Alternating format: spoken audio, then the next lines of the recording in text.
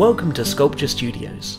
If you recognise this happy little family, you're either a watcher of the children's television show Peppa Pig, a parent of some that watches, or you're both. There's no judgment here. And let's face it, once you start watching with your children, you soon become an expert on the programme anyway. That's exactly what we've become, where we've taken on a job with Peppa Pig World at Paultons Park. This is down near Southampton here in the UK, and this job is commissioned by RMA Themed Attractions.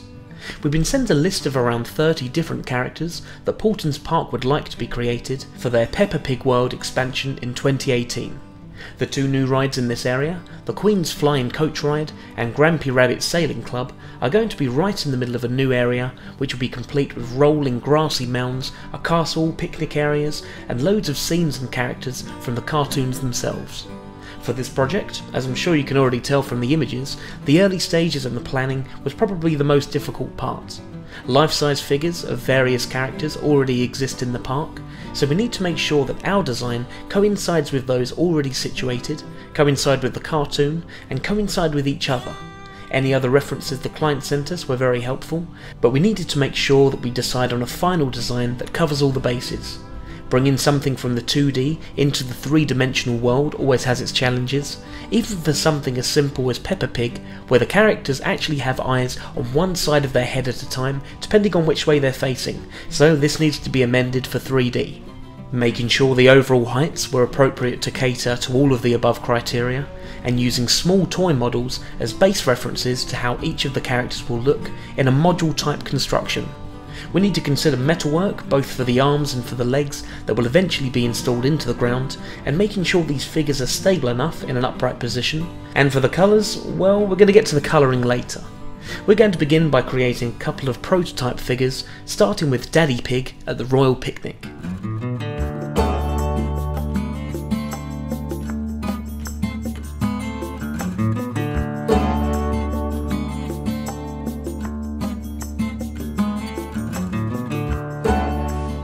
Using the usual hot wires, nail brushes and wire brushes, Aidan begins carving from large blocks of polystyrene that have been cut down to the appropriate size. We've done a sort of mini photo shoot with all the toy figures, so we've an accurate front and side-on reference to work from. With these toys being the main 3D reference we have, we're favouring and moving more towards these models for our design. The figures are going to be made in two sections, the head and the body, with many of the body shapes being replicated again for other characters that all share the same body size. The metalwork arms and legs will also dictate the size of the characters and how high they stand, but these won't come in till much later on in the project. For now, we need to get this prototype of Daddy Pig approved by the client, so the rest of the characters can all follow suit. When the main shape has been formed and the foam has been sanded down, Aidan's then gone over with a water-based plaster mix, which is left to air dry and then sanded down to a much smoother finish. This isn't particularly strong and is purely to give the shape a smooth finish suitable to take a mould from. Items like the crown, which are only going to be a one-off, are going to have just a blanket coat of glass fibre over the top, which will be cleaned up to a good finish. This is suitable for items like this, where there's no need to create an intricate and unnecessary mould. Daddy Pig's glasses are being modelled up in plasticine, and we're using little hemispheres to make sure the eyes are nice and neat. This will all be included in the mould for the head as well. Right, so this is Rocky. He's a new member of the team. I would say workforce, but he doesn't really work at all. And I wouldn't even say force to be reckoned with. He's just annoying and he's basically in the way. Going over with glass fibre now to create the mould, we first sealed the master pattern with layers of a PVA blue release agent, gone over with a gel coat of resin, and now backing up with glass fibre. We create the mould in multiple pieces, 2 for simple forms like this, and more pieces for more awkward shapes. When we pull the mould apart, we remove the polystyrene pattern and whatever else we might find in there, we've no idea who that is, and we proceed to clean up the interior of the mould itself. The next part of the procedure follows the same fashion. A release agent, a gel coat and glass fibre is laid up to create the cast. The two parts of the cast are often joined inside the mould before it's popped out, but everything still requires a cleaning up afterwards. The seam lines all need to be filled and sanded back so the whole piece looks like one, and any other blemishes in the gel coat surface that might affect the overall finish. For now, we've skipped the painting and the decoration side for the prototype, just because we're going to cover this side of things later on in the video. This is now ready for the client to approve, and we're beginning work on the other characters. Oh, that's not the elephant we're going to be creating. Here we have the model of Peppa Pig herself. We're basing this on this tiny toy model because this is the only reference that we have for these figures to be made in 3D as opposed to just a 2D cartoon illustration. And Aiden's just blocking out the girl body and the Peppa Pig head, and we're just making sure we're getting all the sizes correct, because a lot of these bodies are going to be replicated the same for all the girl characters. Some of the heads are going to be replicated for different characters, and we need to make sure everything's accurate in the polystyrene stage before we take a mould and before we start replicating in glass fibre. Prototype of Daddy Pig at the Royal Picnic, just him over here. He's got a 900mm diameter body, and we've been sent sizes that we've gridded up of all the characters of how large they'd like everything, now that Angela and Rick have been down and they've confirmed they're happy with the size and the scale and the overall shape of this, and if we make all of the rest of the figures in the correct ratios and in a similar style to how this one's made. It's going to be made from glass fibre. They're going to be going outside, and all the arms and the leg parts that come out the bottom of the body, he's only sitting down because it's at a picnic. All the metalwork's going to be stainless steel, so that it should last outside in Paulton's Park, and they're eventually going to be painted with car body paints.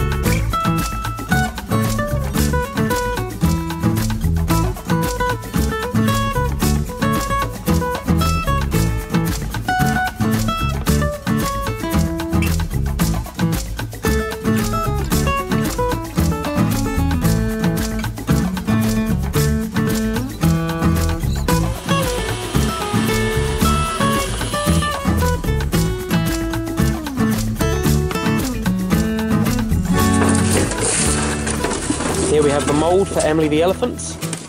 Though there's only going to be one of her, we've still made a mould so that we can achieve a really nice fiberglass finish. And for the rest of the characters, where there are more than one, we've made a slightly stronger mould so that they can withstand multiple pulls and more than one cast being created.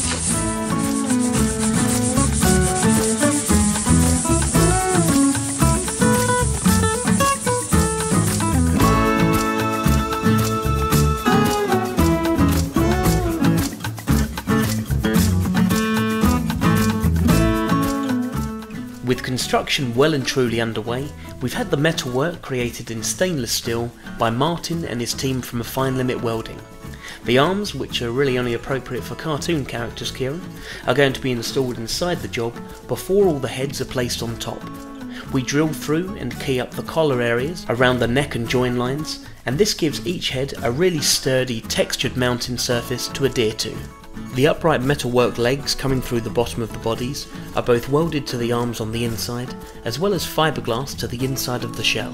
This ensures that everything's held firmly in place, and the arms can't twist or be knocked into different positions.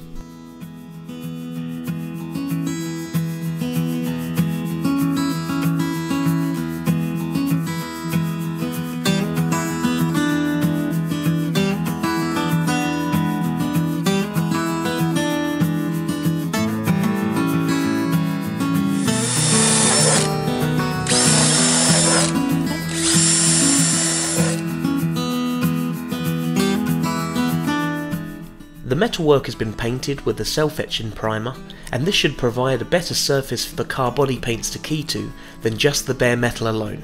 The heads are all being attached to the bodies using an industrial bonding paste, and we make sure the exterior join is nice and clean and kept neat. Though the bonding paste means these heads and bodies are going to be really tough to get apart, it's nice to know the majority of these figures will be just out of reach of the public anyway.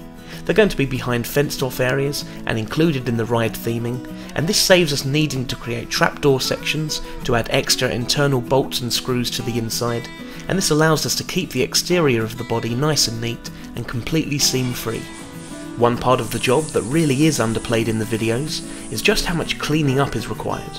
I don't just mean sweeping up and tidying the studio generally, there's always a truckload of dust 24/7 to be honest, but the sanding, filling, resanding again and again to maintain a really high quality standard of work. It's easy to skip past this side of the job, particularly in the project videos where we want to move along quickly, but it's what takes the most amount of time here at the studio, so needs to be recognised.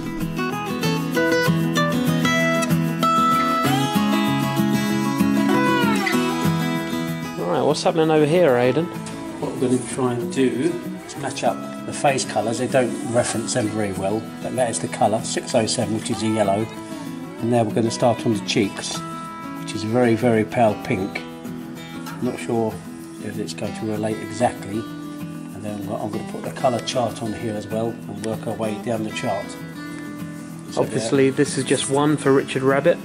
Just so you're aware how many colours these Peppa Pig characters came from, this is the swatch sheet for the first set of characters. We've had to match all the Pantone ink colour codes, which the cartoon comes with, to the RAL paint colour codes. We've had to send this off to our paint company to have all these made. And this, believe it or not, is just the first set of characters. We're making another whole set of characters on the other side of this swatch sheet that require a whole new set of colours. Absolutely tons of them. see this here is now the pink for the cheeks and the blue for the face. And this is just for us really to have a good colour chart reference.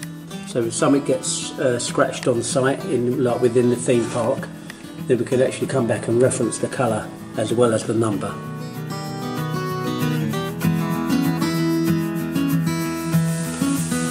Right, here we have the 11 characters created for the first set. It's 11 characters for Pirate Island. All the metalwork's been installed in the arms and the legs, or rather the metalwork is the arms and the legs, and they've all been painted with a 1K car body paint, and this means we could mix everything up and we could use it from day to day without needing to keep adding hardeners and everything like that. And the 1K paint also means they can easily be dusted in and retouched up if anything gets knocked or damaged. All the characters are going to have their feet installed on site once they've all been pushed into the ground, and they're all going to stand at their corresponding heights. A lot of the characters have different heights, all been measured to the top of the head. Granny Pig at the moment is the only character that's an adult size, all the other characters are children. Here's Gerald Giraffe already being created for the next batch, and Emily Elephant has just had her first dusting of the lacquer coat that's going on top to protect all the artwork and make it more weather resistant to go outside in the theme park. After the first dusting layer goes on, a second layer goes on top, and this fully protects the paintwork.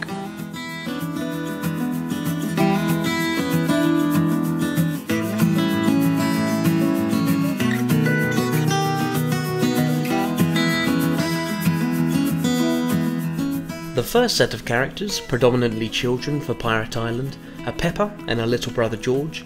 The other girls we've got Zoe Zebra, Susie Sheep, Emily Elephant and Rebecca Rabbit. The boys we have Rebecca's little brother Richard, Danny Dog and Pedro Pony, and of course we have Granny Pig to complete that first set. The second set are going to be more adult based. We're going to have the 3 construction workers, Mr. Bull, Mr. Labrador and Mr. Rhino.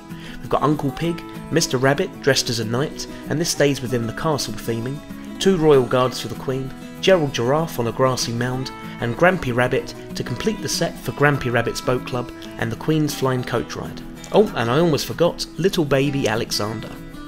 For transportation, rather than having the characters laying down during transit, we've created these pallets for each character to stand up in. This has been beneficial both for the transport side as well as manageability here in the studio. This way they don't need to be on the floor, getting scratched up or roll around and get bumped and damaged. With set 1 now complete and on its way to Peppa Pig World and Paultons Park, it's now time to begin on the next batch.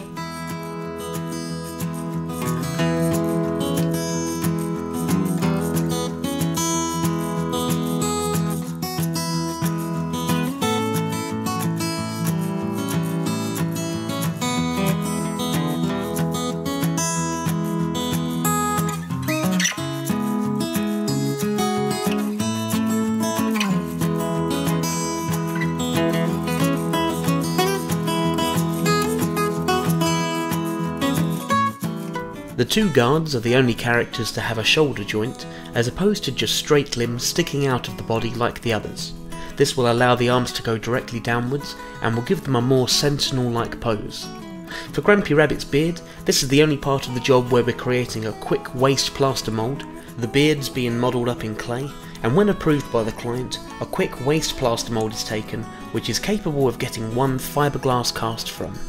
As you can see from the cartoon image on the right, it's perfectly fine in 2D, but it's unclear how this would translate into the three-dimensional, so a little artistic license is needed to create this.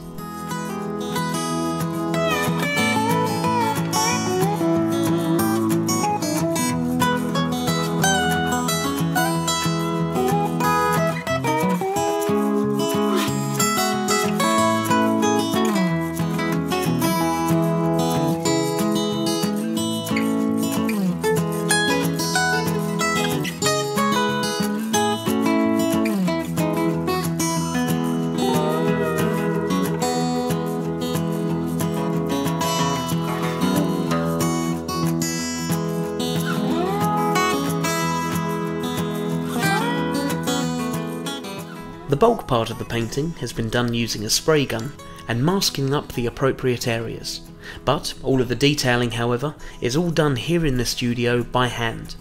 We often have vinyl graphics added to pieces of sculpture, depending on the client's brief, but for this project, the figure really needs to have that hand-drawn type feel like the real cartoon has.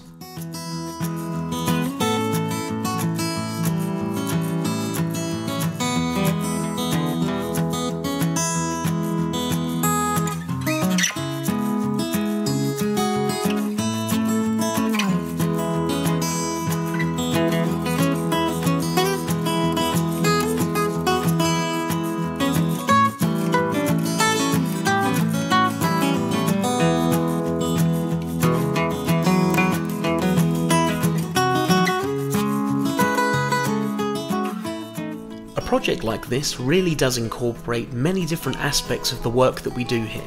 Blowing things up in scale for one thing, bringing items from the 2D into the three-dimensional world, things like polystyrene carving, clay modelling, moulds, casts, metalwork, and the painting and finishing side.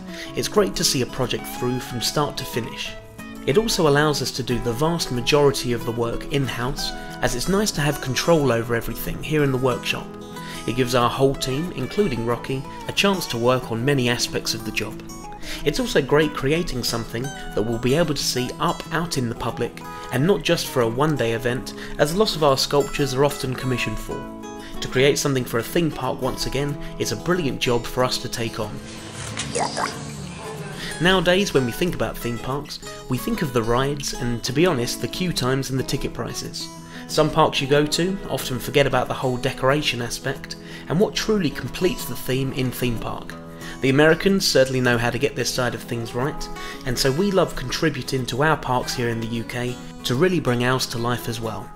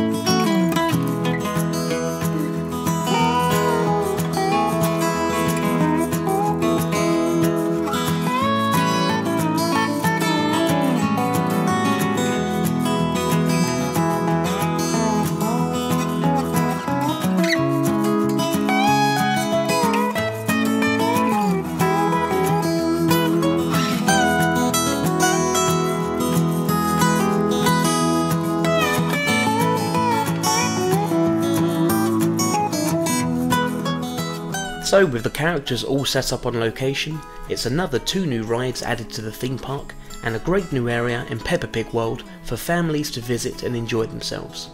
We'd like to thank Angela, Leanne, Rick and the rest of the team at RMA Themed Attractions for commissioning us with the work and for being with us every step of the way. Also a thank you to the site team at Paultons Park for the installation side of the project. Please feel free to leave any comments below, as they're always appreciated, and hit the subscribe button for our latest videos. You can like Sculpture Studios on Facebook and follow @Aidan Hines on Twitter, and for more of our work visit sculpturestudios.co.uk. Thank you very much for watching.